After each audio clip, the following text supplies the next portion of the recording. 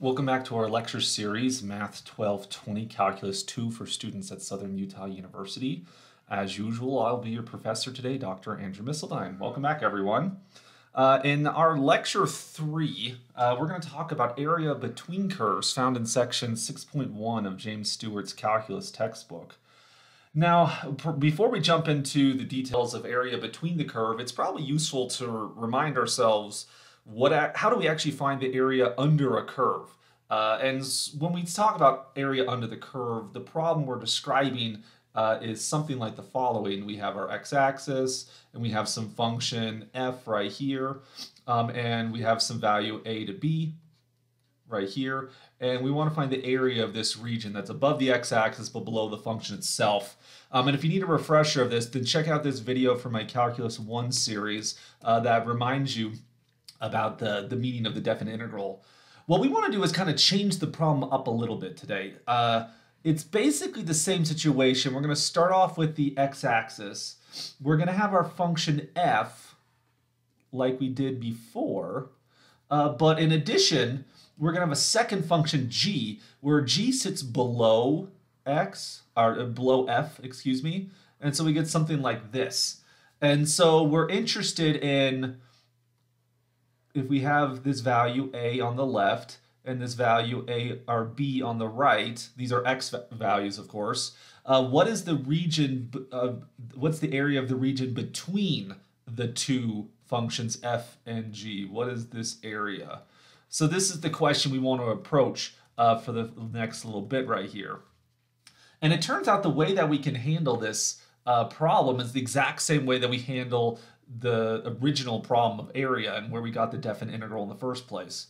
So the idea is take this interval a to b, and we're going to slice it up into small, equal-sized regions. And so we'll draw these little tick marks here. So we cut up our interval into small, small, small pieces. And so we start here with x1, x2, x3, continue on. We're going to get someplace xi minus 1 in the middle, xi right here, and then continue on until you get to b. B is in fact the last number here, and if you have n of these x values, that's going to be xn. And actually starting, the a value is what we often call x naught. And so we have these intervals, the first interval, the second interval, the third interval, up until the nth interval right here. And so what we're going to do is we're going to form a rectangle between these values here. So like for the first one, from x0 to x1, we're going to create a rectangle, and it's going to look something like this. So instead of the rectangle going from the x-axis all the way up to the f function, we're only going to draw a rectangle that sits between f and g. And then for the second interval, x1 to x2, we do the same basic idea, right? We draw a rectangle like this. For the third interval, x2 to x3, we're going to draw something like this. And then we keep on doing this, pattern, dot, dot, dot. And so the ith interval will take a height right here. We'll take a height right here. We connect the dots. And again, we continue in this fashion. Keep on drawing these rectangles where the top and bottom of the rectangles are determined by the function f and g right there. So okay, that helps us identify. We can, much like with definite integrals, we can add up together the area of the ith rectangle. We call that ai right there.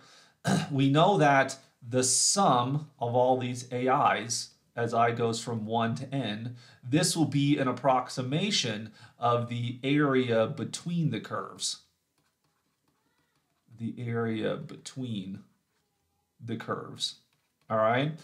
So if we can calculate AI, we can approximate the area between the two curves here. So how do we get AI? Well, it's the area of a rectangle, so its value will be length times width.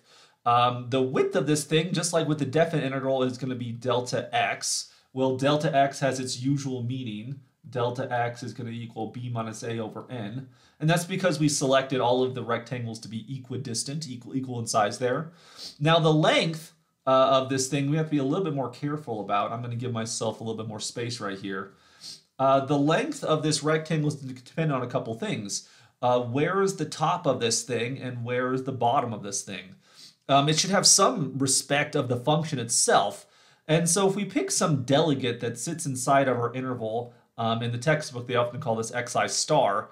We're going to take the top of the rectangle to be f of xi star. So it's a representative of how high up f is. And on the bottom, we're going to take our representative to be g of xi star. We're going to pick the same value right there. And so the length of the function of the rectangle will then be the difference of these values. So we take f of xi star minus g of xi star. Kind of got a little crowded right there. And then you need to times that by delta x. And that would give you the area of your rectangle. Now, let's write this a little bit below when I have a little bit more space here. So what we're seeing here is the following, that the area can be computed by taking the sum, as I goes from 1 to n, of f of xi star minus g of xi star times delta x. That delta kind of looks like an A delta x. There we go. And so we take this Riemann sum of f of xi star minus g of xi star times delta x. And this will give us an approximation of the area under the curve. Well, just like the original area problem, though, if we want to improve upon this, we can take more rectangles. The more rectangles we take, the better the approximation. If 10 rectangles does good, 100 will do better. 10 trillion will do even better. And in fact, if we want to get the true area between the curves, we take the limit as n approaches infinity here. And this will then equal the area between the curves, right?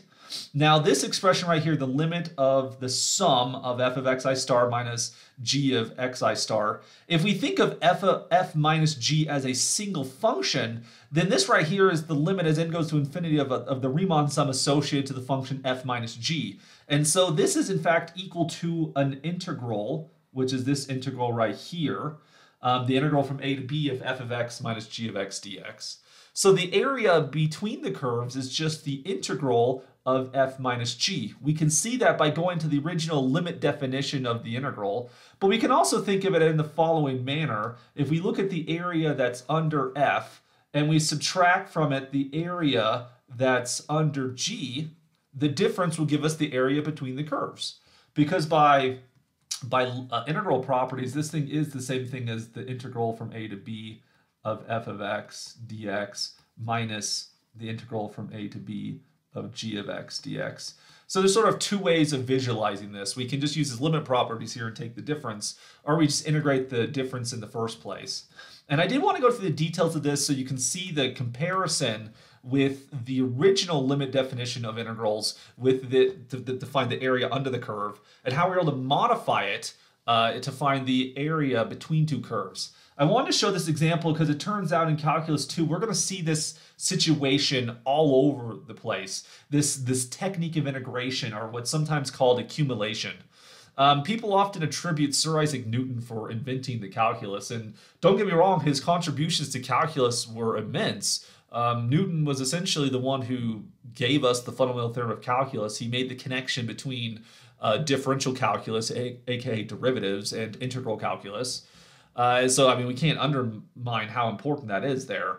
But the thing is, prior to Newton, I mean, for thousands of years, people understood calculus notions, primitive notions, but I mean, this proto-calculus existed even in the ancient Greeks. Archimedes was doing calculus problems where he was calculating areas and volumes of geometric regions, very much like we'll see in forthcoming lectures in this series here. And the idea is you take a problem and slice it into smaller problems like we do here. You slice your problem into smaller linear problems, and then you add up those linear approximations and take the limit. This accumulation technique we're going to see a lot in this chapter 6 in the future as well. Now, this diagram works pretty well if the function f stays entirely above the function g. There are, of course, situations where maybe your function f is right here, but then your function g might switch places with it. So it starts off below, then it goes above, like something like that. In which case you have to be careful, because if you're taking f minus g, this region will be considered a positive area, but then the other region will be considered a negative one as you switch sides there. So you have to be careful. If you want to find the geometric area of this region where all regions are considered positive, you have to make sure to take absolute value of this thing. But if you're interested in a net area, then you can leave it as it is. So let's see a quick example of this type of thing. Let's find the area between the functions f and g, which are given by the following functions. F is the quadratic function, negative x squared plus 1. G is the linear function, 2x plus 4. And let's find the area between the functions from x equals negative 1 to x equals 2. And so you can see this region illustrated on the screen right here. I do want to point out to you that in order to find the area between two curves, much like the area under a curve, it isn't necessary to actually draw the graph. But drawing pictures, I think, does help us. It helps us with our intuition, understanding. So if you feel comfortable drawing these things, I would recommend doing so. Even if you feel a little uncomfortable, I would try drawing these things as well. No one's going to be graded based upon how good their graph is. And honestly, these things do not have to be drawn perfectly to scale. The graph itself can be a good intuition. Like if I were to try to draw this picture, I might notice, well, f of x is negative x squared plus 1. The negative x squared means it's a concave down parabola. The plus 1 means it was shifted up by 1. So you get this basic shape right here. For g of x, it's 2x plus 4. It's a line. Its slope is 2, y-intercept 4. Things like that. We can get a pretty good picture of what's going on right here. And so you see this region. We want to find the area between the curves. Well, from the formula we saw a moment ago, the area between the curves, we're going to integrate on the boundary, negative 1 to 2, that was given to us. And we have to take the difference of the function. Now, if we want this to be positive area, we should take the bigger function minus the smaller function. So we're going to take g of x minus f of x right here, dx. Don't forget your differential dx there. Now, g of x was given as 2x plus 4, and f of x was given as negative x squared plus 1. So we get this right here. Be aware that you are subtracting f, and so you need to make sure you subtract the entire function. It might be helpful to put parentheses around f so that you make sure that you subtract both the negative x squared and the 1 right here. So I would recommend to distribute that negative sign before you forget to do so, and then combine like terms. And so integrating from negative 1 to 2, we're going to get a negative x squared, so that's a positive x squared. We're going to get a 2x, and then we're going to get 4 minus 1, which is a 3, like so. And so now to find the area between these two curves, we need to integrate the following quadratic function. By the power rule for anti-differentiation, we're going to increase the power by 1 and divide by that new power. So x squared becomes x cubed over 3. 2x becomes an x squared. You notice I took the liberty of adding a 2, moving the exponent up to 2, and then I divided by 2. That cancels out the coefficients already there. And then the plus 3 will become 3x. For an antiderivative, there's often a plus c that goes on right here, but for definite integrals, it just cancels out. You don't need it. We get a negative 1 and a 2. Now we reach the most challenging part of calculus, which we call arithmetic. We got to plug in the numbers 2 and negative 1, remember, by the fundamental theorem. And so if we plug in 2, we're going to get 8/3 plus 4 plus 6. And then we subtract from that negative 1/3. What's happening to my pen there? Negative 1/3 plus 1 minus 3. Try to combine some like terms. And I mean, there's no variables here, but the fractions is what I meant. We have some common denominators. You have an 8/3 plus a 1/3. That gives us a 9/3. That's kind of nice because that'll become a 3. We get 4 plus 1, which is a 5. I'm sorry, not 4 plus 1. It's 4 minus 1. This is the danger I was mentioning before. You don't want to forget to distribute that negative sign. Do it either in pencil or with your head. Either one is appropriate. 4 minus 1 would give us a 3. And then 6 plus 3 gives us a 9. 3 over 3 is a 3. 3 plus 9 is 12. And then add 3 more. We should get an area of 15, which is the correct answer there. And so area between two curves is really not that different than finding the area under a curve. be aware that we just made a slight modification to the original area problem. We can very easily adapt it to this area between the curve type of situation. Check out the next video to see some more examples of finding area between the curve. There are a few subtleties we have to look out for, but it really doesn't turn out to be much more complicated than what we saw in this example.